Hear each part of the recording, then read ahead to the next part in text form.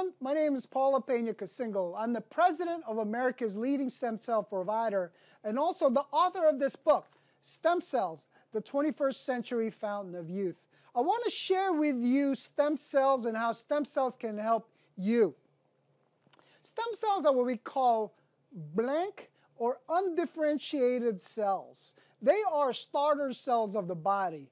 And as starter cells, they become specialized in different parts of the body. And then because of that specialization, they become particular tissues.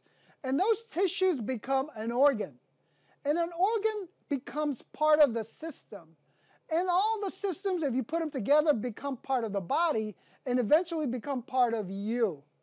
And so stem cells provide what we call the 5 R's. And the 5 R's are these. Stem cells help repair, regenerate, restore, rejuvenate, and rebuild damaged cells and tissues. And so that is the importance of stem cells in helping also these conditions.